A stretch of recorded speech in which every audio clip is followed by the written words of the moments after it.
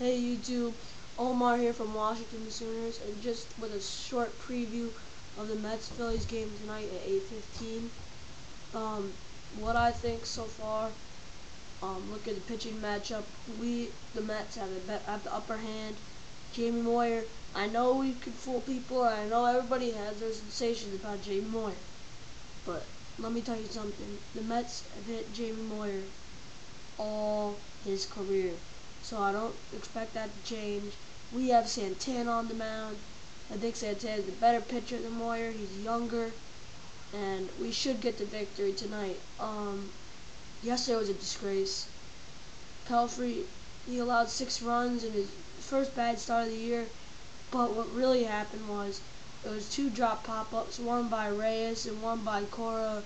He could have been out of the inning. It was just a disgrace in that inning. And then Pelfrey ended up giving up 6 runs, and then our bullpen gave up 4 more, and it was 10-0 the final score.